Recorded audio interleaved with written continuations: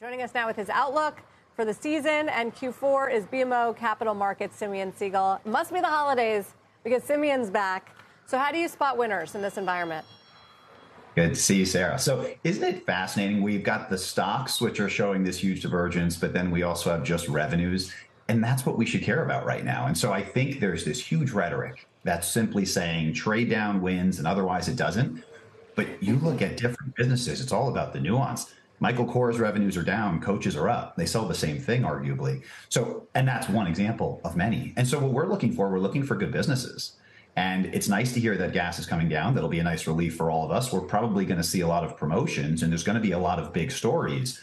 But there's going to be certain companies that have figured out a way to predict their demand and certain ones that do not. And that's what we've been seeing this earnings cycle. So what are your top three? So when I look at them right now, I think I'll benefit from that trade down with the TJX. I think that makes a lot of sense. And I think they're becoming increasingly more important to brands. So that's one. I think another one that actually was not a good performer over the recent 2 weeks, which was fairly exuberant, was Bath & Body Works. But I think that what people are missing is the fact that they actually saw their first operating income growth in a very long time. So we'll go out, we'll buy some candles. I think that's going to make a lot of sense. And then listen, what's a holiday without some New Year's resolutions and going with a Planet Fitness that is now getting their story back in line. So as I think about going forward, I want to find those businesses that are showing me a good ability to drive the bottom line and may have some missed price in there as well. Yeah, I mean, the problem, Simeon, is that everybody's warning about the holiday quarter and seeing softness from the consumer at the high end, at the low end, seeing increased promotional activity. It doesn't bode well for the whole group, no matter what the strategy, does it? So, Sarah, you and I talk about this a lot. I think the problem and opportunity with retail investing is that it's such an accessible sector that we create these stories because we can anecdotalize very easily. Peloton is the easiest one to think about, where we all saw the vans walking out our door and thought it was going to be a mega cap. But I think at the end of the day, those revenues matter. And that's why, yeah, I think you're absolutely right. I think there is no question the macro is scary for so many reasons. It's the reason that this sector collapsed in October, but in the last 2 weeks exploded up. I mean, my average company is up 12%.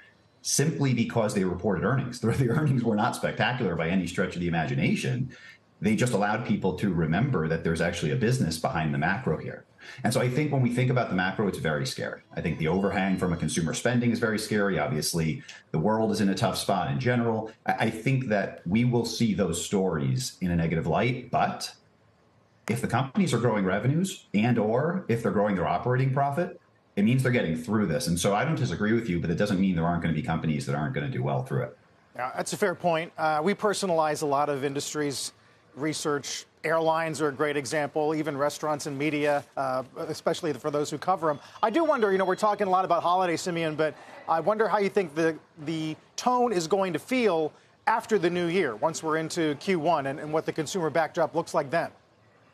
So listen, I love that because I'm gearing up for some turkey and then for better or worse, be in the mall. And so my head is straight there. But I think at the end of the day, that's the right question. Let's look beyond. Let's see which of these businesses that are going to do well. And that's where I think we'll be able to get a little bit of this dust settling. We'll be able to look and say, okay, which part of the consumer challenge is real?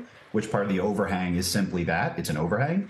And then which of these stocks did this ricochet back and forth in October, November? But now actually do I want to think, do I believe there's compounding effects? TJX will be a compounder, right? TJX, that story, brands need a place to sell their product and TJ is there with open arms. And by the way, they're with open arms and almost no e-commerce, which is a great place to be if you want to sell your product without worrying about friends and family sales. So themes, I think, will be powerful. And I think as we go into next year, we will continue to see that. But then there's always within this group, there's always opportunities to trade and find mispriced assets simply because we have these sentiment swings as well.